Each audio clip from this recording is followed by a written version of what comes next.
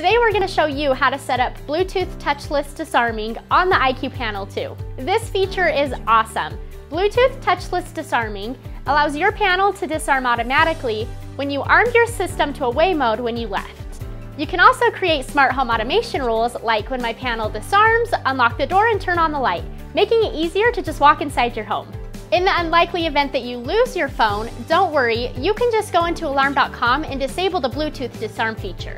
Before we can pair a phone with the IQ Panel, we need to enable Bluetooth. To do this, swipe down on your settings tray, go to Settings, Advanced Settings, type in your installer code, go to Installation, Devices, and Bluetooth Devices. Next, go into Bluetooth Settings and check the box next to Bluetooth.